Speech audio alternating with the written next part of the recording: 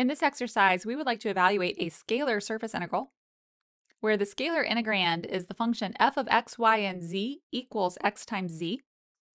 And we are integrating over the surface S, which is the upper hemisphere of radius 3. I'm going to do this two different ways. The first way will be with spherical coordinates, which I think is the most natural way to parametrize S because it's an upper hemisphere. And then the second way, just if you're curious, we will use cylindrical coordinates. So the first thing we need for this problem is a parametrization of S. So I'm going to do this with spherical coordinates. Spherical coordinates, you think of rho, theta, and phi, but rho here is the constant 3. The radius is not changing for our sphere. However, we do have both angular coordinates. So those are going to be the parameters u and v. So my x-coordinate for this parametrization will be 3 cosine of u, that's like theta, sine of v, that's like phi. Then for y, 3 sine of u, sine of v. And then for z, 3 cosine of v. For this sphere, we have the entire upper hemisphere. We're not just in the first octant or anything like that. So u will go from 0 to 2 pi. On the other hand, we are only going from the North Pole down to the equator, so v will go from 0 to pi over 2. Where at the entire sphere, v would go from 0 to pi. If my integrand is the function little f of x, y, and z is x times z, then I want to evaluate f on this parametrization. So I want to plug it in and say, what is f of r of u and v? It's the product of the first coordinate and the third coordinate. So that's going to be 9 cosine u, cosine v, sine v.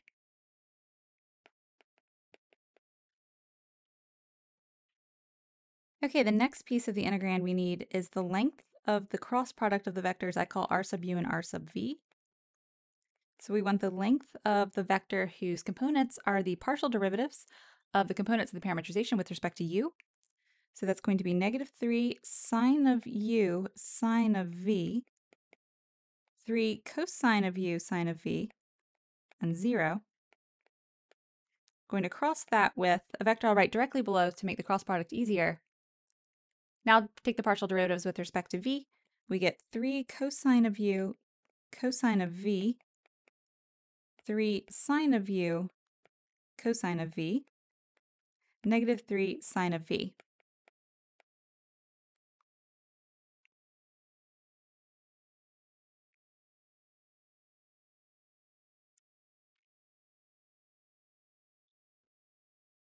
I'm going to take the cross product now, and I'm also going to notice that both of these vectors have a 3 in every single coordinate, or I can factor 3 out.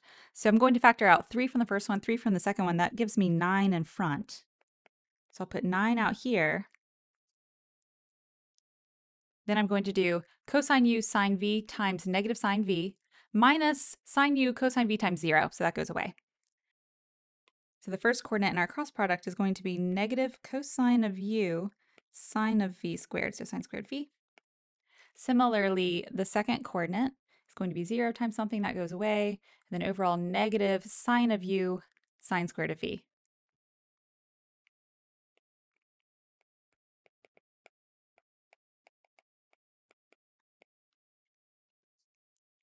Then the third coordinate will initially look large, but we will be able to simplify it a lot. That's going to be this sine sine times sine cosine minus cosine cosine times cosine sine. Okay, I'm going to write it out all on one line. We'll have the sine of u squared, so sine squared u, sine v cosine v. And actually that should have been negative. Minus cosine squared of u, cosine v sine v.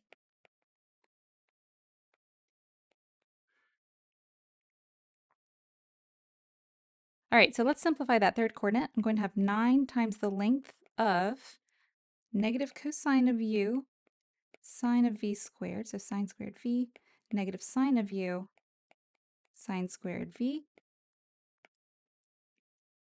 And then because of the sine squared u and cosine squared u, we can use the Pythagorean identity to just write this third coordinate as negative sine of v times cosine of v.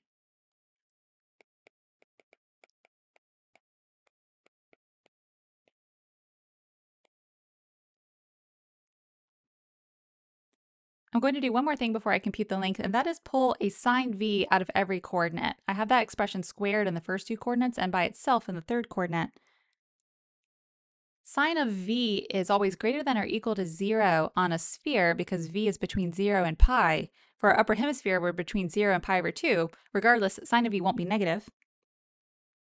So I can pull that in front and say 9 sine of v times the length of negative cosine of u sine of v, negative sine of u sine of v, negative cosine of v.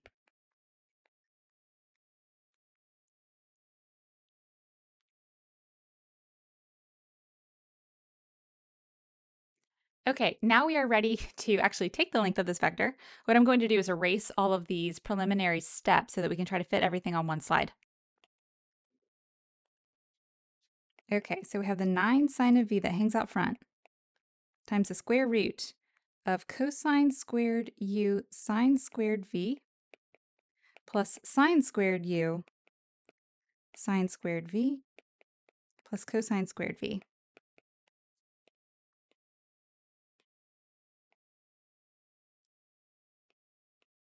The first two expressions simplify to just sine squared v because of the Pythagorean identity here with the cosine squared u and sine squared u.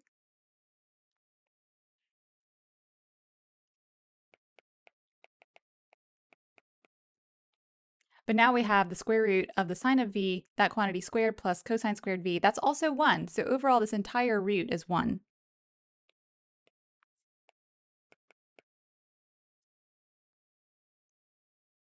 So the length of this cross product is 9 sine of v. That it would reduce down to being something so simple is not surprising because these are spherical coordinates on a sphere. They're designed to simplify. Okay, so now we can set up and say that this scalar surface integral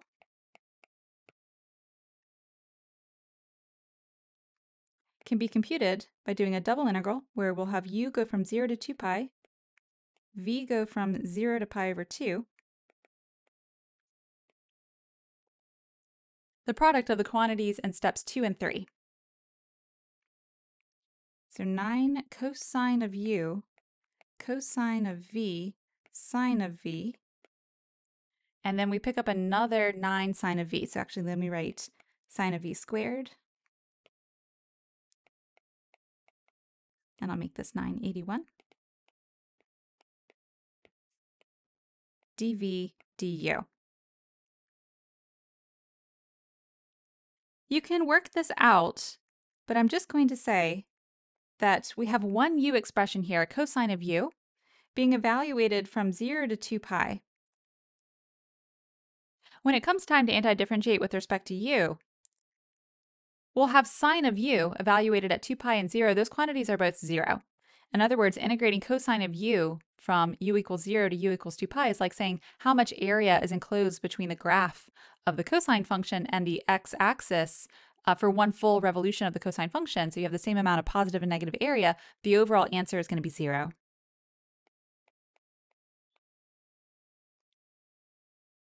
Okay, so that wraps up this integral done with spherical coordinates. Let's do the whole thing all over again, but with cylindrical coordinates.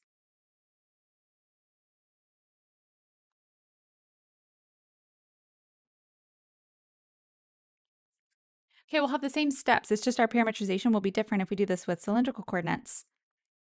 So for cylindrical coordinates, we want to realize that the upper hemisphere of radius 3 casts a shadow down on the xy plane, which is a solid disk of radius 3. So we have a radial coordinate and an angular coordinate for our x and y. So we'll say x is u cosine v, y is u sine of v, and then z will be the square root of 9 minus u squared. That's converting the equation z equals the square root of 9 minus x squared minus y squared with cylindrical coordinates. So that equation is the equation of the upper hemisphere of radius 3 written with x, y, and z. So you plug in for x and y, and you would get z is the square root of 9 minus u squared. U here is the radius, so u is going to go from 0 to 3, and v is going to go from 0 to 2 pi. When we plug the parametrization into our function, we get the product of the first coordinate and the third coordinate. So that's going to be u cosine of v times the square root of 9 minus u squared. Need to take the cross product of those two vectors. This time r sub u is going to be cosine of v, sine of v, and then the square root of 9 minus u squared is like 9 minus u squared to the 1/2. So 1 over 2 drops down, and we get the square root of 9 minus u squared times 1/2 times negative 2u, so it would be negative u. Okay, so that's the first vector in our cross product. We need to cross that with the second vector where we take the partial derivatives with respect to v. That's going to look like negative u sine of v, u cosine of v, and then 0. Okay, when we cross them, we get this times this minus this times this. I think I can do that here. That's going to leave us with u squared cosine of v divided by the square root of 9 minus u squared. Then this times this minus this times this, so that's u squared sine of v divided by that square root.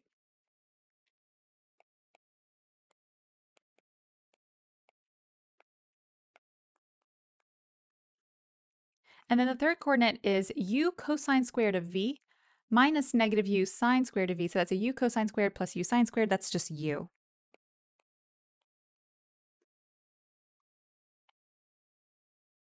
We have a u in every coordinate. So I'm going to pull that u in front, and I'm also going to notice that u is between 0 and 3, so it's greater than or equal to 0.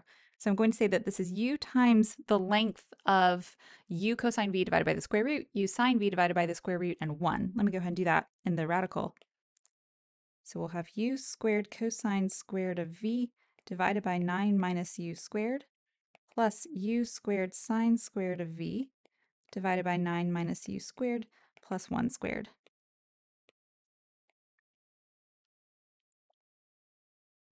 Let me take that plus 1 and write that as plus 9 minus u squared divided by 9 minus u squared.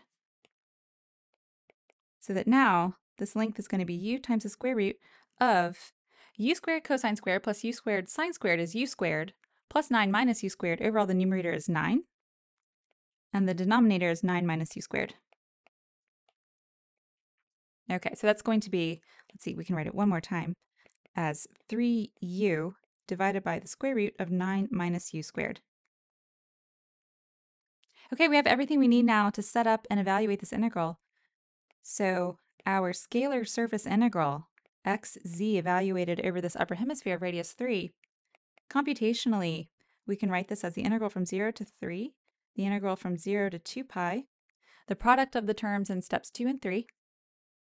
We'll have the square roots cancel out. So in step 2, I had square root of 9 minus u squared, and in step 3, we divided by the square root of 9 minus u squared. So those go away, and then we will have 3u squared cosine of v. dv du. Once again, integrating cosine of v from 0 to 2 pi is 0. So same result as before.